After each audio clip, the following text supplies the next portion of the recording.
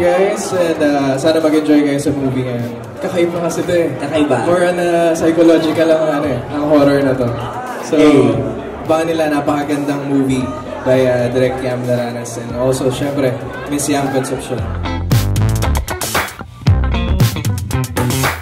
Thank you for your support.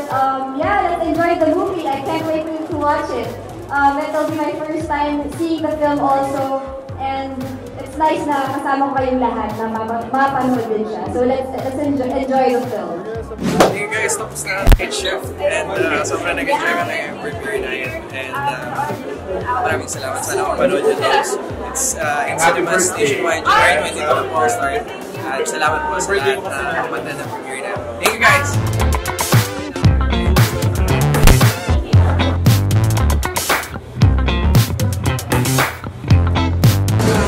Hi guys, we're done with the premiere night and nandito kami ngayon sa Estancia sa pinakabagong Botejyu. And samahan niyo ako sa gagawin natin ngayon. Pupunta tayo sa mga co-stars ko sa NightShift. Let's go! Mark, tatanungin natin. Hi Mark! Just wanna ask, we have NightShift.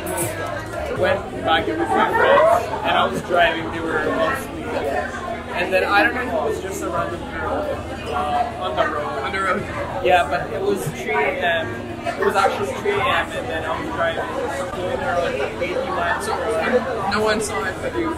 Yeah, exactly. I was going 80 miles per hour. Nung palapit na ako, and then I was seeing a girl on the random, on the road. Pagkatapos, naka-stand up siya. Yung katabi ko, inisip ko, sabi ko, wait, siya lang nakasama ko. Sabi ko, isip ka, may pinamawag ko. Pagkatapos yung palapit na kami, lumibad lang. Pero ang panga, tingin sa nang kahit na yun yung first time na may experience ng parang nagparapit sa akin. Pwede ba sila invite mo manood? Okay guys, hi. We just finished watching NightShift at the premiere night, so I'm inviting all of you guys if you wanna, get scared hell, just bring your girlfriend to the cinema, your boyfriend, your barkada, your family to watch this beautiful movie, and just have fun, okay? Ito, tatanungin natin yung kalahati ng reason. I just wanna ask, meron ka bang na-experience na NightShift moment? Ito lang yung sinasabi sa akin ng kuya ko kasi nung nag-move out yung kuya ko sa bahay namin, ako ang tumira sa kwarto niya. Tapos sabi niya sa akin, pag may kumatok sa pinto, huwag kang buwag sa pinto.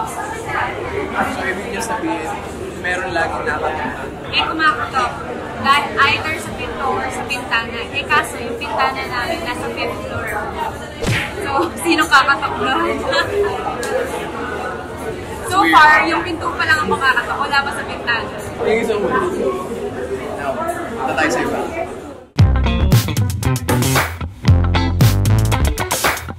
This is for my vlog and gusto ko lang kayong tanongin direct kung meron kayong nangyari sa inyo na NightShift moment. Yung pinaka-clear na NightShift moment for you. Technically nothing, but I wish there will be.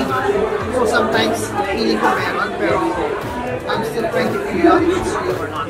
Since I have very wild imagination, I probably believe it. Sometimes there's shadows in the corner, pero maybe because it was all because of the writing, imagination. Thank you, Derek. Thank you. Tanongin naman natin si Miss Yam, ang ating star. Miss Yam. Salamat din sa purchase. And same question. May nangyari na ba sa'yo NightShift?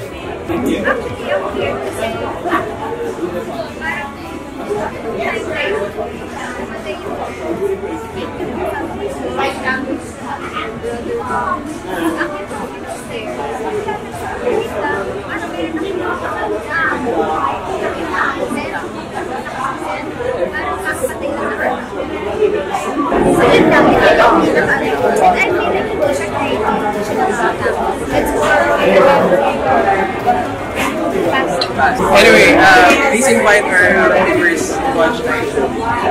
Please do watch Night Shift, showing na yan in all cinemas nationwide, starting tomorrow, January 22. So, ayun, magpakunta na tayo sa sinehan. Sige, total na tanong na natin yung mga co-stars ko kung ano yung worst night shift moment nila. I-share ko rin yung sa akin worst night shift moment. Siguro ang masashare ko is noong time na nag-shooting kami for a movie with my co-stars, sila Shai, sila Nadine.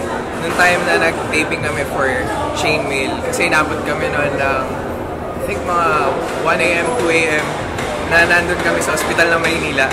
And it's a freaky one kasi nung time na yun, naggawa kami ng set inside the hospital and biglang may nahulog na picture frame. Walang naka-on na electric fan, na aircon, or anything na makakapag-move din sa picture frame na yan. Pero nahulog siya. So it's the worst feeling ever. You're shooting a horror movie and biglang may ganong scene. So sobrang freak out pero tuloy pa rin sa shooting. So yun siguro yung worst night shift moment ko. Guys, I'm inviting everyone to watch Night Shift in cinemas. January 22 na po ang start net. And sana po mapanood nyo to. This is directed by Direct Yam Laranas and starring Miss Yam Concepcion. Sobrang nag-enjoy ako shooting this film and I hope mag-enjoy din kayo sa panonood ng pelikulang ito. Sana po, supportahan po natin ang pelikulang Pilipino. Maraming salamat po. And syempre, don't forget to subscribe to my channel and sa lahat ng mga cover videos, unboxings, and many more, please click that ringy bell para updated kayo sa mga bagong videos. Thank you so much guys for watching this video. Bye!